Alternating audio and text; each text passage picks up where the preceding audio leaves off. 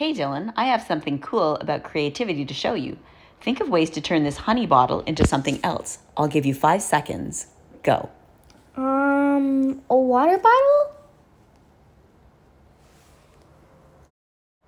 Time's up. Now move your eyes back and forth for 5 seconds. Okay.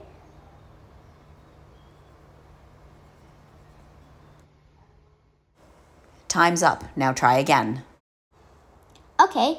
Candle holder, piggy bank, plant holder, art, light. Time's up. Good job. You got 5 this time.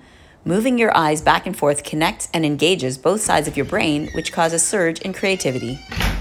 That's really cool. Thanks.